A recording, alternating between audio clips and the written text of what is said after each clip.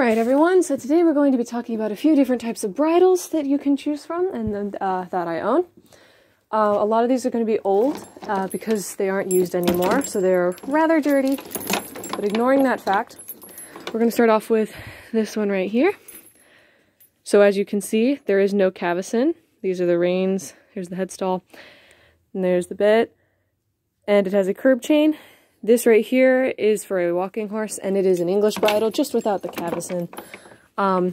Here, let me get the breast strap out of the way.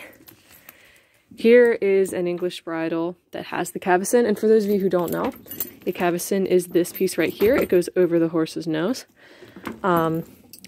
This bit is a little bit different. It has rollers, not pinch the horse's mouth, and it has these two pieces here.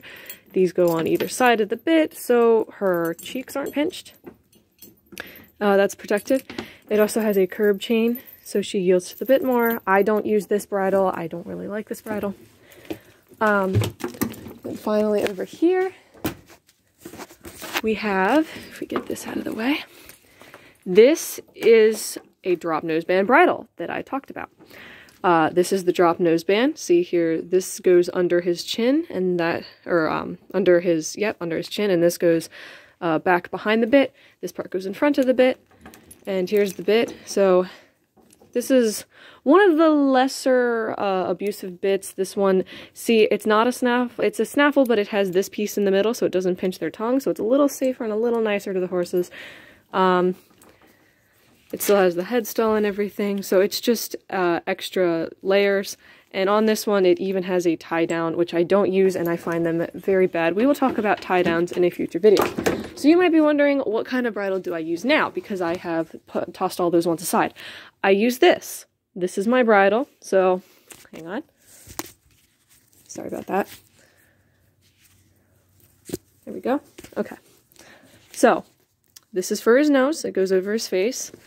And then this part just goes around the back of his head. And then those are my reins. And there's absolutely no bit whatsoever. This is not a hackamore. This is not a bosal.